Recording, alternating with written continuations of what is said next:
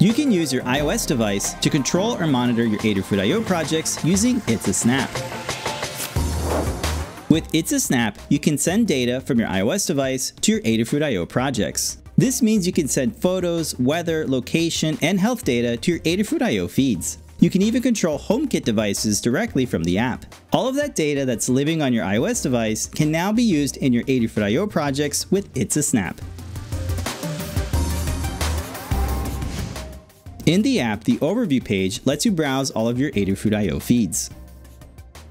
You can tap on any feed and see its data history. A list of values are displayed with the date and time they were posted. In this quick demo, we can type out a value in the input field and send it to the feed.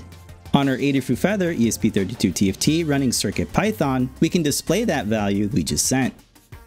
This illustrates you can quickly send values directly to an Adafruit IO feed. With Apple shortcuts, we can create custom actions to send and receive data from your Adafruit IO feeds. For example, you can set up a shortcut to send a random value to a feed and then have it displayed on a Feather ESP32TFT. This means you can also automate shortcuts to create custom workflows for your IoT projects. In this project, we can use Apple shortcuts and itsaSNAP to send a photo from our iOS device and display it on this round display connected to a Qualia S3 running CircuitPython. You can recreate this project by checking out the tutorial at learn.adafruit.com. With Apple HomeKit devices, you can use itsaSNAP to create a bridge between Adafruit IO and HomeKit devices. Inside the app, we can see all of the HomeKit devices that we set up in the Apple Home app.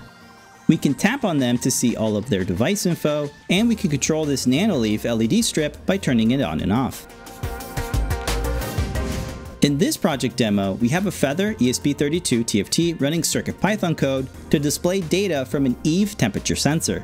The buttons are set up to trigger different presets on our nanoleaf LED strip using Apple shortcuts and itsaSNAP.